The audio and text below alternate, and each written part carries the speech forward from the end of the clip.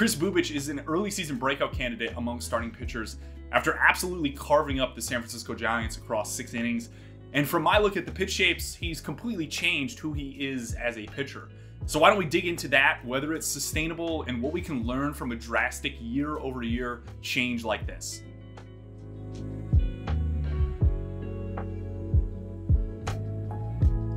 Let's start off by digging into how his pitch shapes have changed from 2022 to 2023. And one way to see shape changes like this is just by looking at a plot of what he's throwing year over year. Right here, you're looking at a short form movement plot of Bubic between 2022 and 2023. It's showing the vertical and horizontal movement of everything he throws. To the left of that vertical line in the center is going to be arm side movement, and to the right is going to be sweep or cut. And what we could do is a quick diagnostic before we dig a bit deeper into a few of these pitches. Right off the bat, his fastball, those blue dots have moved closer to the vertical line, so less arm side run on that pitch. There's also more separation between his changeup, which are the purple dots, and the fastball, which are, again, those blue dots. The green dots in the 2023 plot are new. That's his slider, and it gives him something to work with more laterally across the zone. And the curveball, which are those red dots, also look a bit different. It's kind of similar to his slider now, with more downward break perhaps, as opposed to the more up-down 12-6 curve that he threw last year. And now we can go a bit deeper, and let's start with that fastball. In Bubic's April 4th outing against the Toronto Blue Jays at home, even though it wasn't as strong of a start as his subsequent one against the Giants, he had a really good fastball shape. This is the first thing that jumped off the page to me when I saw the specs of that first outing of the season for him. For one, the pitch was up about a mile or two on velocity, which is always going to help. Velocity is king. But the key thing here is that he lost a bit of that arm side movement, as I showed on that short form movement plot. It was going closer to that vertical line. It dropped about 5 inches of that run in arm side movement, effectively kind of making it a bit of a cut ride fastball. Generally, that means he's going to be a little more supinated at release, so he won't be as behind the ball at release. The spin won't be as efficient, so it won't be taking off arm side as much. And I think this conceptually makes a lot of sense in the context of his repertoire, because he loves to jam righties inside with that 4-seam fastball. And from a hitter's perspective, taking off that arm side movement, I believe will make it appear more like that pitch is staying in on the righty's hands a bit longer, induce a little bit of more of weak contact. But he also releases from a really low height and gets a good amount of ride. So there's also the ability, I think, to get whiffs at the top of the zone, given how flat that ball is going to approach the plate. But this tweak was really strong. And the stuff plus on his 4-seamer in that April 4th outing are basically the combination of movement and velocity mixed with some basic release characteristics. Says that velo bump and the loss of some arm side movement on the pitch made it go from about 19% below the average MLB fastball to 12% above the MLB average fastball.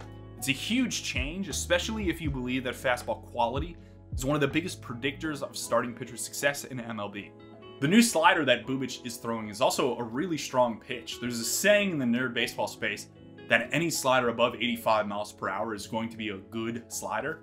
And for the most part, Bubic is averaging about 85 on this pitch, but the key thing for him is that he's picking up 9 inches of horizontal movement, so 9 inches of sweep away from a left-handed hitter or into a right-handed hitter, as he is a lefty. And this is really strong. Maybe there's potential for this pitch to pick up another couple inches of sweep as he gets more comfortable throwing it, given this is a new pitch. But I think you also have to consider the spectrum of command to stuff here with that pitch. He's landing it in the zone a lot, above about 10% above average right now for the average MLB slider, which is really good. And the pitch is inducing a lot of whiffs, suggesting that even if it's living in the zone, it will be a strong offering. So you'd have to consider maybe if he added a couple inches of extra horizontal movement to the pitch, whether he'd be able to command it as well. That gets into a larger point of, again, the stuff command balance of, you know, you want a breaking ball to be hard with a lot of spin-induced movement, but also the harder you throw and the more spin-induced movement you have, the greater the chances that you will not be able to kind of command that pitch as strong as you would.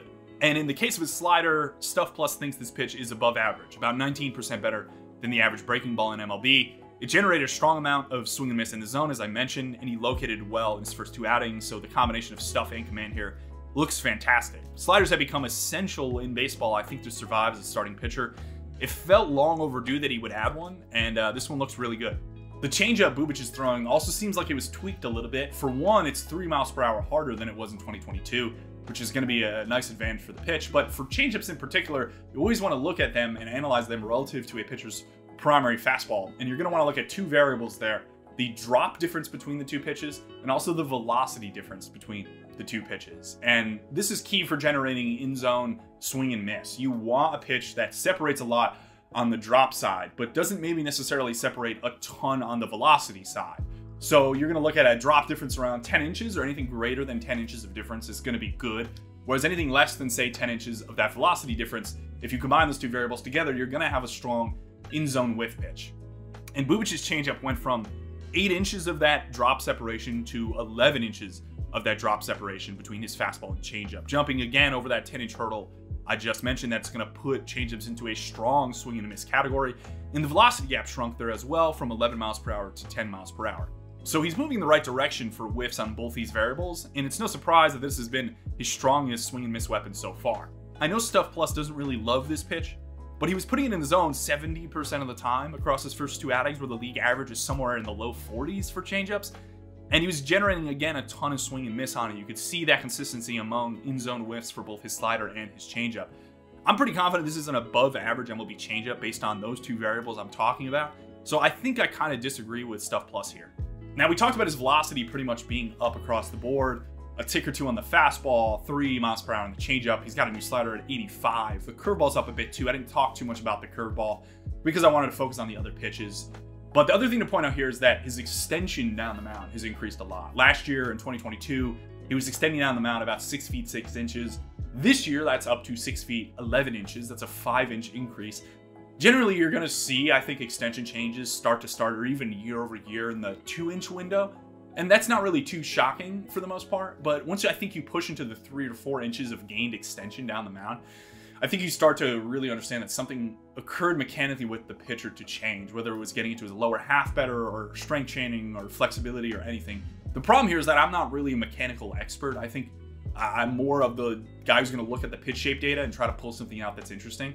So you see right there, I threw up kind of the differences between 2022 and 2023. Aside from him kind of setting up on the rubber differently, he kind of goes from the stretch all the time now, as opposed to a bit of an abbreviated windup. That's the only thing that jumped out to me. I'm not a mechanical expert. If you see something in the mechanics from that split screen I just threw up, feel free to toss it in the comments. But for the most part in this video, I'm just going to stick to the pitch shape stuff, which I've already kind of touched on. The one thing I want to hit on before we leave here is that I've heard a lot of chatter on Twitter about how Bubic has not been a good pitcher in the past, and therefore 2 starts are not going to be able to change that. And I think the one thing that misses is that we're getting pretty good information on the pitch shape side of things. Velocity, how a pitch is moving vertically and horizontally, as I showed you in some of those short form movement plots at the beginning of this video. That, in small samples, is, I think, actionable information. As to whether you're always going to be spot on in calling these breakouts, I don't necessarily guarantee that for the most part.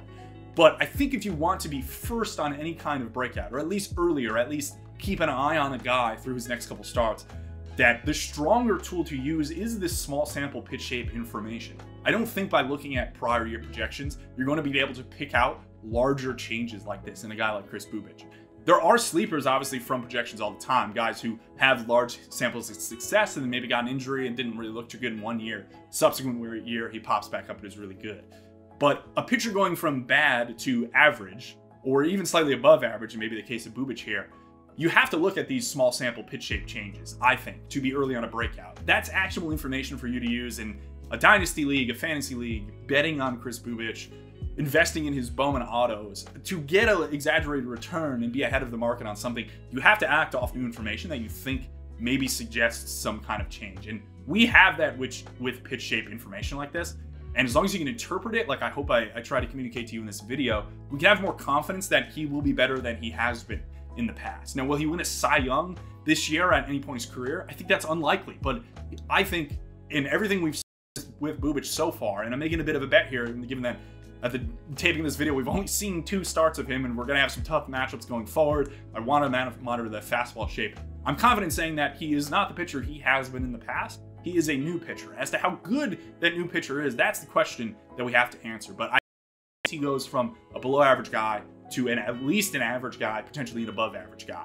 So kudos to him for putting in the work, and I hope you enjoyed this video.